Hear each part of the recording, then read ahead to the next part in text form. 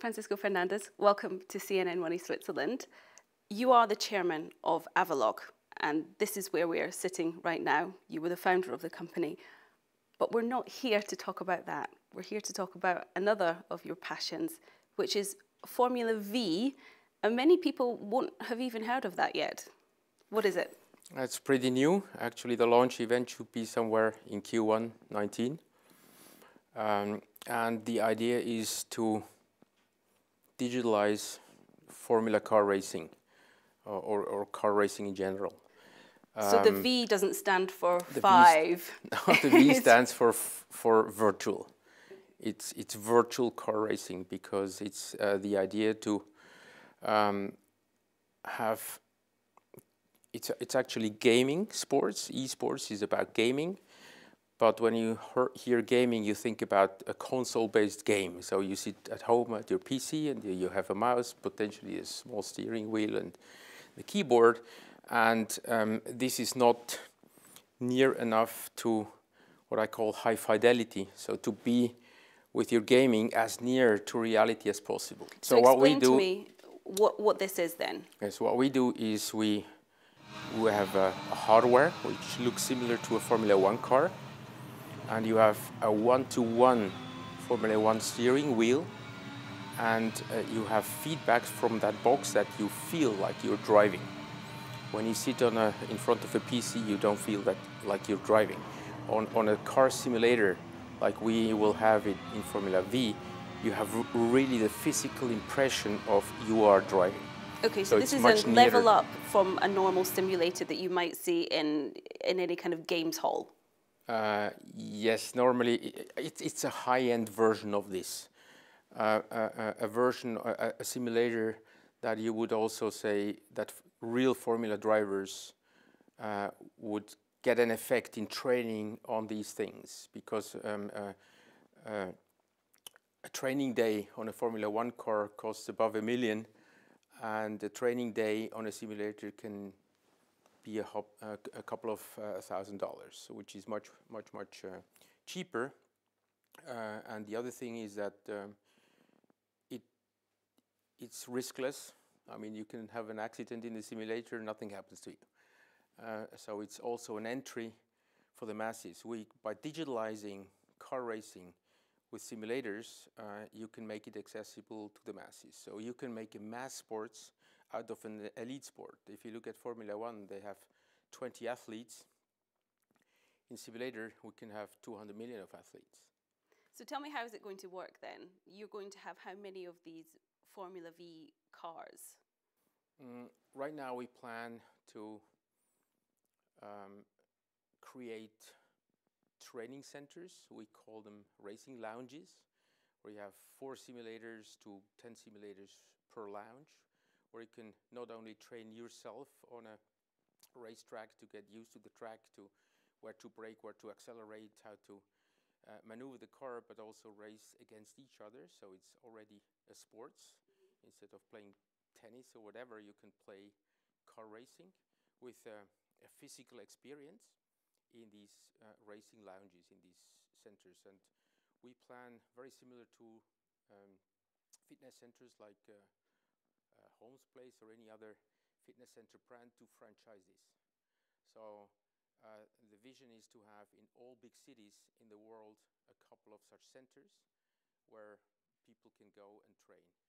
And you will have different ambition levels. You will have casual gamers that just go there for fun. Instead of going to the discotheque, you can go with your girl to impress your girl to the racing lounge, or to have fun with your friends. And then you will have also very ambitious players. How much of your background, though, in fintech is involved in this, or is this a completely new chapter for you? Let's say car racing is a new chapter, although it's one of my favorite sports, while others watch tennis or soccer or are soccer fans or whatever. I was always a little bit into car racing. I watch regularly DTM, Formula One, and other car racing formats. And what is common to all the companies I do is, for me, it's fun to create companies and build companies, grow companies. And the common ground is also, it's all about digital. You know, if I can use my software engineering skills with the skills of how to build and grow companies, together with, you know, the new thing, which is, let's say car racing and emotions, or B2C instead of B2B, that was a fantastic opportunity for me. I understand you have quite a few passions that you follow. What other interests do you have? I mean, it's publicly known that I am also into music. I play myself piano. I could have, also engaged in music. It's also about emotions. It's also B2C. But somehow for me, I don't want to make music digital. Music for me is unplugged, is a human with an unplugged, non-electric instrument. That's where my passion is. So I'm more into classical music and jazz. So I could not combine that with, let's say, software engineering skill sets. For me, music and engineering is a separate world, and that's good, because it's, it's the other part of the. I heard on the grapevine that actually you take your piano playing very seriously, and it's kind of don't disturb you while you're playing piano. Is that right? Yeah, that's true, because it needs intensity. You need to concentrate. I mean, your brain is working at full speed when you're playing the piano or even improvising. Your brain is working at full speed. You don't have room to think on something else while you're doing serious music. Is it always jazz for you? No, I said classic and jazz. I've played myself through all the genres. I started with 13 years of classic piano. Then I had a band for 4 years in rock music. Then we went into reggae and funk, and I ended up in Latin jazz. And where do you think this passion for music comes from? Do you have a background? Does your family have a background? Were you exposed to music at a young age or anything? Not at all. So must be a DNA thing. Tell us about your background. Are you both of your parents are Spanish? Is that right? Yes. They immigrated 60 years ago. Okay, but you I was born here in Switzerland and grew up in Switzerland. And I knew Spain only as holiday destination. And now I'm going more often, since the first 16 years of my life, I had to go to Spain for holidays. Always same place, to Madrid. Now you can choose to go. Now I can choose to go, absolutely. You were one of the first to kind of focus your education in technology. Am I right in saying that? You Yes. were very early on in that whole genre. Did you see the potential? I was one of the first generation that grew up with computers. Although, when I was young, the computers was, just a pocket type of calculator. But I grew up with that machine, which was, fascinating and new. I have one of the first calculators with a small magnetic stripe, and you could program. So once I understood the maths, I could program this, and then the machine would, repeat it at light speed, and that was fascinating. You can tell machines what to do, and they can repeat it. It's about efficiency. It was about steering machines. I mean, this is also passion I have. Do you feel I grew up with this. So probably you don't call a 50-year-old a digital native, but we consider ourselves as being actually digital natives because we grew up with a computer. So the computer grew with us. Do you feel like a trailblazer in that regard? You could kind of at the forefront. Yeah, you could say so. It was fascinating, and the computers were having an impact on us, on society, but we were also shaping the future, being the first generation that knew how to use the technology to shape the future and shapes behavior of society. Here at Avaloq, you've always been very hands-on with this company because, you founded it and you've taken a kind of step back. You're now chairman, no longer CEO since the beginning of this year. How has that been for you? Yeah, it's still a learning curve, I would say. I bet. Having run the company operationally in an executive role for 26 years. It's new experience for me too, but I focus on areas where they think I have much a higher lever, or I can bring more value, add more value to the company. Focusing on strategy, M&A, innovation management, and preparing for an IPO. So do you still feel like you're very much part of things here? Yeah, of course. All right, well, let's talk about Avaloq and the IPO that you mentioned. I read recently, actually, your new CEO, Jörg Hunziker, saying that actually you guys are ready to go public now, but you don't want to, not yet. Why is that? I refused already 2001 when everybody, in the internet bubble, all my colleagues said, hey, Francisco, let's go public. I said, I always refused to go premature public. And right now we are in a transformation from, we've been selling software on premise. So we have installed our software at 150 banks. And the industry is moving away from selling products, software products, to selling services, going the direction of SaaS, software as a service. And we go even beyond delivering process as a service, using our software platform to deliver banking services to banks. And right now we still do both. We still sell software on premise, but our strategy is to go SaaS and BPaaS. And if you're in the middle of such a transformation, that's difficult to explain to investors. And an IPO story should be compelling, but also simple. To be able to explain that to, let's say, non-industry savvy investors as well. So I would like to have concluded this transformation, which means that, let's say, 90% of the revenues should come out of the BPaaS and SaaS business, which is not the case today yet. We are at, let's say, 65% coming out of the new strategy. And we need to further develop that to have a clear messaging to the investors. Do you have a time frame in mind then? Yes, we said earliest in 3 years, latest in 5. So I have an internal benchmark that before I'm 60, I would like to see that happening. You talk about software as a service. Is that the way that fintech is going now for everyone, or just for Avaloq? No, the whole software industry is going a way of, selling software and teach the customers to deal with that software. Many customers, it's not their core business to deal with software. They have their businesses. Let's talk about a bank. A banker should be doing banking, taking care about making the right investment decisions and advising the customers. And it's not the core competence of a bank to write software or to operate software.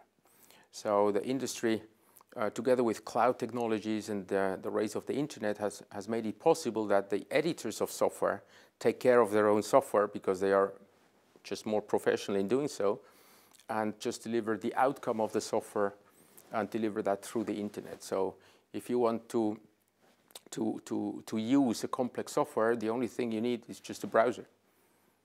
So you could access the most complex software just by a tablet. So that's all you need, because servicing and operating the software is happening elsewhere in a data center, and you don't even have to know where that data center is. That's what they call cloud. How much do you put into research and development and innovation in order to stay ahead of competitors, in order to remain ahead in this industry? A double-digit number of the revenues, which is quite high. So a high double-digit number. Mm-hmm. And you're often compared, I'm sorry to bring this up, but to Temenos. How do you feel about that comparison? Is it a healthy kind of competition between you? I don't talk about competition. I respect competition. You always have competition. We have our own strategy, a complete different strategy. We are more into SaaS and BPaaS. We see ourselves as innovators, shaping the industry, trying to be an early adopter of new technologies. Right now, for example, we will incorporate blockchain capabilities, having the normal assets like stocks and bonds, what we call fiat assets and fiat currencies, and crypto assets and cryptocurrencies in the same banking system. Right now, these worlds are completely apart. You have your Bitcoin wallet on your mobile, quite unsecure, and completely separate from your bank account. Today, you cannot call your bank and say, open a dollar account, a pound account, and an Ether account, or a Bitcoin account. The banks would say, ooh, I don't know how to do that. So you have separate institutes or companies to deal with crypto, and regulated banks to deal with non-crypto or with the fiat assets. We will be probably the first integrating that in one regulated bank account. How do you feel about these cryptocurrencies? That's why I say we try to understand technology, and we understand banking, and we are early adopter of the potential that arises from new technologies. And how do you feel about Bitcoin and cryptocurrencies in general? You know, there are many people that are afraid of these new things, and this is a natural thing. You know, people are always afraid of disruptive innovations. And there are a lot of people who said already since 10 years Bitcoin is going to die, still here, 10 years later. For sure. So I don't believe that this is going to die. The blockchain technology is simple and genius, and this will not disappear. If you watch the industry, new applications are coming up every day. That industry and that technology is growing everywhere. It has hundreds of thousands of sensible applications, and I think we should embrace these new technologies. If you read research papers, you know, from McKinsey, IDC, Gartner, and whoever, I read articles that say in 5 years' time, 5 to 10% of GDP will be allocated in tokens, so in crypto assets. And there is no reason why an IBM stock or a Nestle stock shouldn't be tokenized and have a digital representation, because you could trade and settle that in seconds. Today, it takes 3 days. If you call your bank and want to buy a Nestle stock, you will have it in your portfolio 3 days later. Actually, with the blockchain technologies, you could do that within seconds. And so what does the future hold then for Avaloq? Yeah, I still think that we are a compelling growth story. As I said, we go away from pushing software to delivering services. That transformation is in the strategy, and we are consistently executing that strategy. And I think those disruptive new technologies like blockchain, tokenization, but also new models of risk management, new financial mathematics, etc. All these new technologies and opportunities are reshaping the financial industry. We are also including the end customer into the value chain. You know, 10 years ago, we let the bank do the payments. Today, we do it, you know, on our mobile devices ourselves. So it goes more into self-service.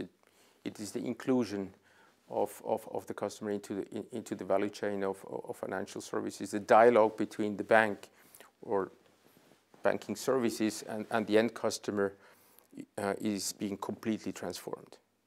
And we are best positioned to shape that future of, you know, new type of banking. And just finally, a comment on your relationship with Raiffeisen. You have been working to complete that contract for some time, and recently I read you're 95% there, and it's pretty much going to be finished by the end of this year. Are you still on track for that? Yes, very much so. I'm quite confident. 2 weeks ago, another 36 banks have migrated on our platform without any noise. In 2 weeks, you will see another 50 banks jumping on our platform. I mean, it's right now it's running fantastic, almost too good to be true. So we're still confident that we can conclude the project until end of the year. It was a very complex project, as you can imagine, 260 banks having their own installation of software, migrating that on a highly scalable single platform. It's quite a monster project, but we're happy to conclude it end of the year. Okay, Francisco Fernandez, thank you very much indeed. Yeah, thank you.